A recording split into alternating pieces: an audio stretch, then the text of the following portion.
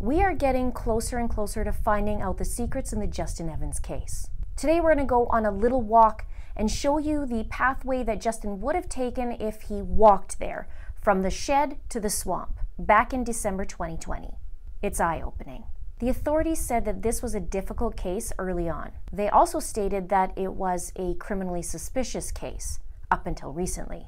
Justin was found on May 19th, 2021, and all kinds of questions and theories have popped up since then.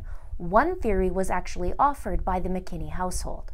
Now, law enforcement are now suggesting that Justin may have walked to the swamp while he was bleeding to death. And there was enough blood in that shed for him not to survive.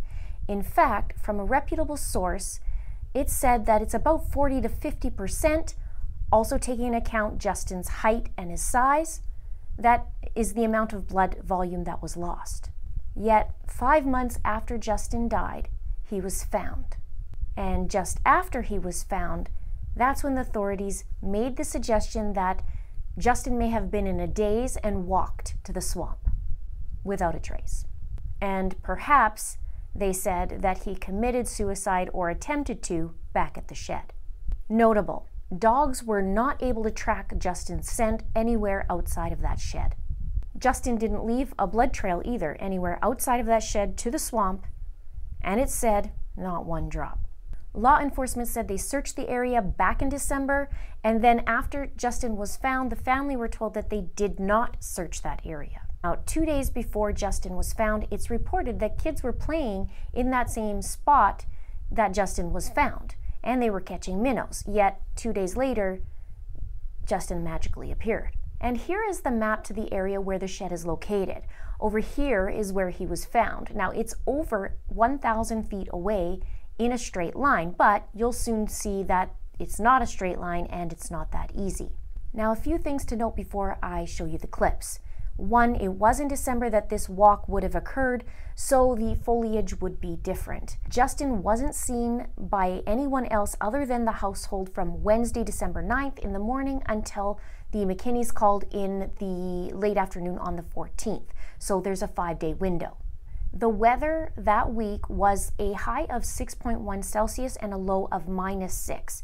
And in Fahrenheit, that would be a high of 43 and a low of 21 degrees Fahrenheit. Now, this walk would be a minimum of 10 minutes to get to where he was found. But remember, he was bleeding to death with an estimation of 40 to 50% blood loss and potentially dazed and confused. So it's safe to say it possibly or probably would take him longer. Now let's take a look at the footage starting in the trailer park. This footage was taken by Jamie, Justin's mom, and Kristen, Justin's sister. Have a look. So that's Justin's shed, and we're just going to drive up the road and show you what the police allegedly say Justin would have had to have walked. But we're not going to get out just for our own safety right now. Although most of the people in the park are like fantastic.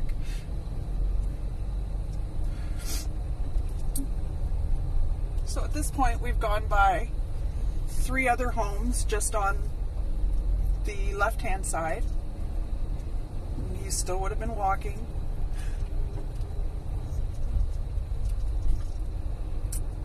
And another home. I'm not going very fast, about 10 kilometers an hour.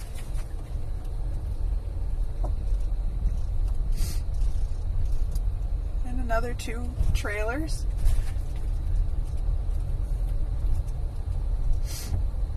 And we're just going to kind of show you what and how far the police think that he actually walked, which is impossible.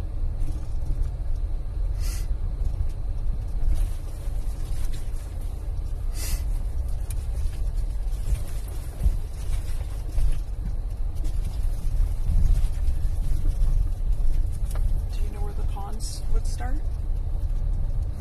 Maybe come through here. So we're going to stop here. It looks like the path. There's a bit of a path here towards the pond, and see if we can get to it, because this would be the most logical route, I guess. Just give us a second to get out.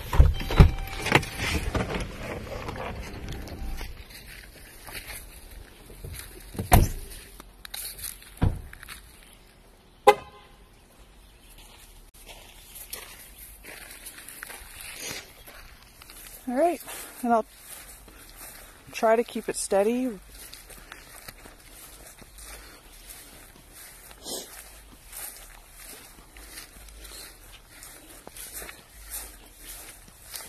We've never been back here, so we're not quite sure.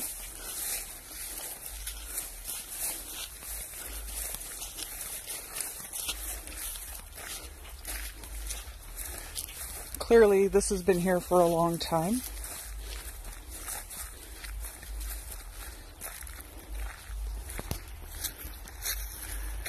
Maybe this way? Let's try this way.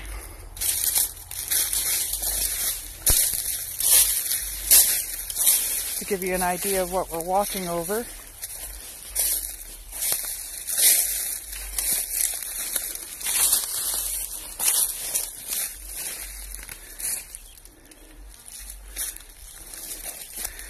So the police want us to believe that somebody bleeding to death walked this on their own. Not sure we can walk this on our own. Kristen, would you hold that? Yep.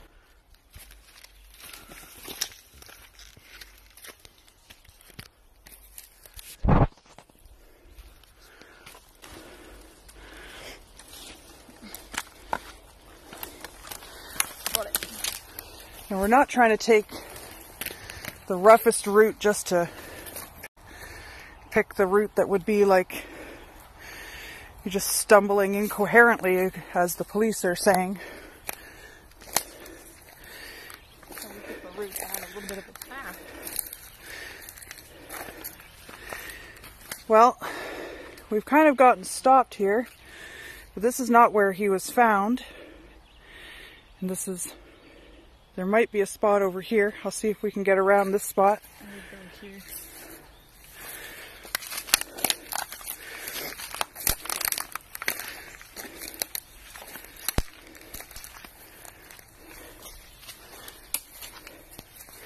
Your feet might get a bit wet.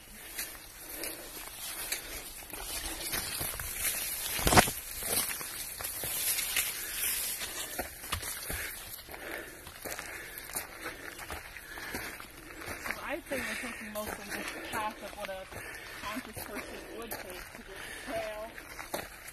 Now, just to say, we're also now on a steep incline. Not unwalkable steep, but it's certainly downhill.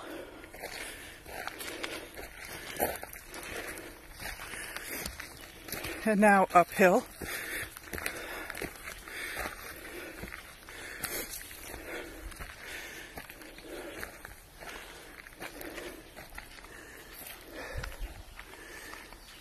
Would that be it, Kristen, over here? I'm just going to walk down here. Okay. You want me to take the phone? No. So,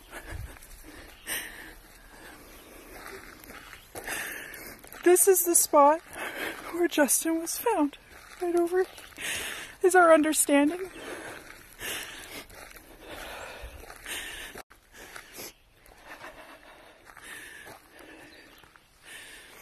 In this area.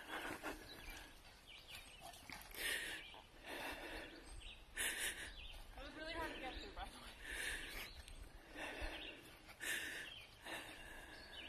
way. And the kids come here and they... Where are you going, Kristen? Right here. Is that where it is? Not over here? No, it's over here. Oh. I thought it was over here. So even further. I can't really see you, but you might be able to see her waving through the tree. She's just on the other side of that big pine. And that's where he was found. Where the signs were. That's where the signs were. There's no way that Justin walked this. Even if he had walked a different route, he would have had to have walked in the freezing cold, this wasn't frozen, through all of this swamp to have made it over here to be found. He wouldn't have traveled far by current or anything because there is none.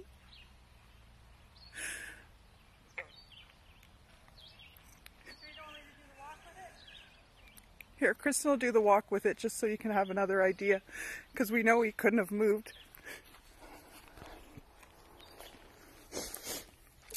I just don't want to go over there. I don't want you to either. Okay. I'm gonna do this walk again. I just did it. I'll start from up here where we came in first. So me and Mom walked up here, which you can tell is a trail that people walk on. So, I mean, if someone was in their right minds, they would walk on a trail. The police are saying he's delirious. So you gotta come through here.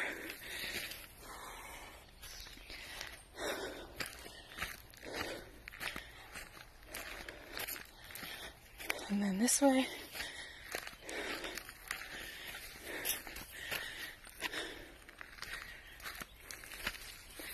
And then through here. Just slip a little bit, sorry. Through here. It's still going on the path that goes up here.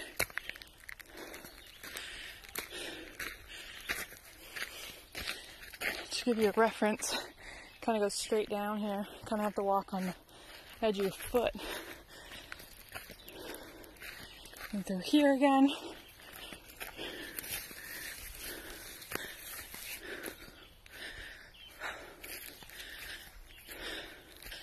And this is where the signs, and they say Justin was found here.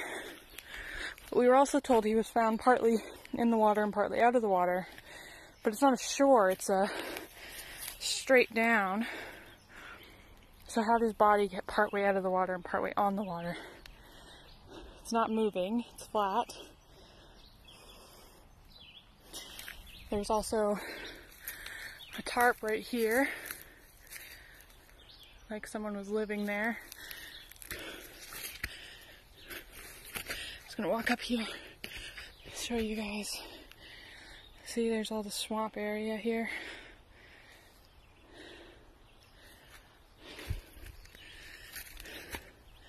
And the memorial's just straight out that way to where the road is. Oh, okay, we're gonna walk back to Mom. Signs were stolen from Justin's memorial area that the community had set up and contributed to. And specific signs were stolen. One said that the OPP failed Justin, and the other one asked where his phone and earbuds are. These signs that were stolen weren't randomly picked, in my opinion. Now, Kristen mentioned in the video where she found the signs, which just happened to be the location where Justin was found, the exact spot. Interesting, isn't it? The exact location. As for his phone and his earbuds, they are still yet to be located. And in my opinion, that may have been a bold statement answering the question where the phone and earbuds are. And the person answering the question brought it to the right location. Maybe it wasn't there before, but maybe it sure is there now, right? Now, the memorial area is right here on the map, and Kristen even mentioned the direction in her little video clip. Now, the person or people who stole the signs didn't steal them and take them with them, didn't put them in their vehicle. They stole them, walked with them to the exact spot, and then ran back, jumped in the vehicle, and peeled off. It's pretty interesting. I mean, when you think about it, why would you do that, right? And if it's a suicide, why the need to take these signs? Oh yeah, because the suicide is needed to be a theory, right? Right. If it's a suicide, why would anybody need to steal these signs? And it certainly wouldn't be an officer.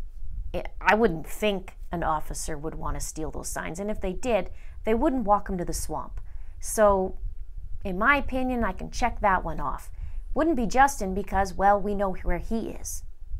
Check that one off. Who else would it be? I mean, the signs around there was justice for Justin, we love you, Justin, I miss you. Yet those two were chosen. Now, who would want to take those two signs down? And who would know where the location was exactly? And why would they put it there? All great questions, don't you think? Let me know your thoughts in the comments below. Now, let's take a look back and talk about a potential route one would take or could take from the shed to the swamp area where Justin was found if it were someone else to take him there and maybe perhaps drive to the area and quickly.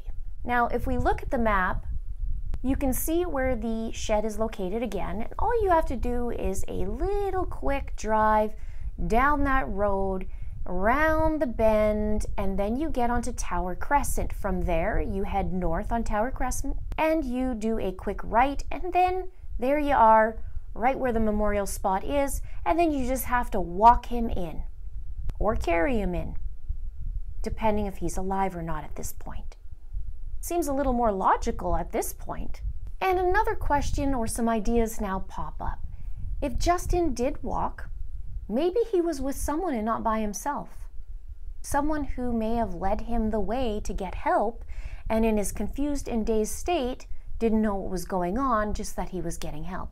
Or maybe he was running from someone or some people, the people that tried to kill him and eventually succeeded. I mean, these are possible scenarios. But we still have that question about not leaving a trace. And I still ask, what's missing from Ken's shed? Because I'm betting there's something missing. You know, like, I don't know, a tarp or something? And if Justin lost that much blood, it wouldn't take long for his blood pressure to drop. You wouldn't think. And he'd then pass out from that blood loss and the lack of blood pressure. So how does a guy who's bleeding to death also potentially have his blood pressure problems and being dazed and confused, walk a 15-minute walk or longer to the swamp without being seen by all those houses, or anyone for that matter, and not being seen in that swamp for 5 months? And why would he be in that swamp anyway if the guy's intention was to kill himself? Now, as I was reviewing past statements from the head detective, Matt Watson, I find it interesting that I found this one. And he says, and I quote, "He has no enemies that we've been able to find. He has no high-risk lifestyle factors, and as far as we know, there isn't anyone who would want to cause him any harm." No enemies, hey? Yet, we certainly do know one. And I don't know about you, but for a man who's looking to, let's say, harm himself and commit suicide, then why didn't he leave his phone and earbuds behind? What would he care? And in my last video, I proved where his phone was all week. It was at the trailer, and should have been technically in the same spot the day the household called him in as a missing person. But it's no longer there and it vanished. Just like his sunglasses, but turned up 2 months later. Why would his other things be missing either? How did he walk that much with that blood loss without a drop along the way? And why lie about the whereabouts of where the household was if it was just a suicide? There's more coming. The truth is getting closer and closer. The walls are closing bit by bit, and the patterns are emerging little by little. And no one can talk their way out of this one. It's just too late. Stay tuned for the next video. Please subscribe if you haven't done so already. Please like and please share. Thank you so much for watching. See you soon.